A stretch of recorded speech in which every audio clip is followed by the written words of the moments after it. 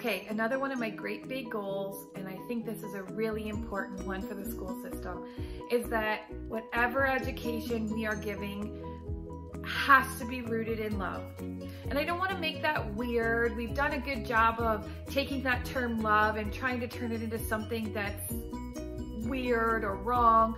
And I don't believe that is the case should be the case for the school system. I think whatever education system we create, the only way that it can actually be successful is if we make decisions and policies and systems that are rooted in love.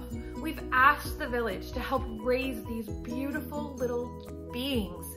And if we aren't creating a system that's rooted in love, we're doing them a disservice.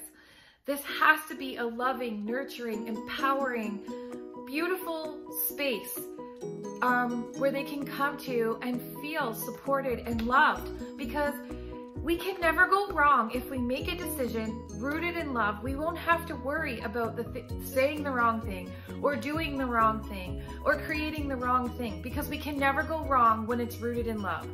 So I think first and foremost, even more above the relationship building and everything else, the whole system success is hinging on the fact of whether or not we can create it based out of love. And I think rooting that in love, no matter what, will never be able to go wrong. Okay, check out my other videos to see what some of my other dreams are. And if you like this one, make sure you give me a thumbs up. Talk soon.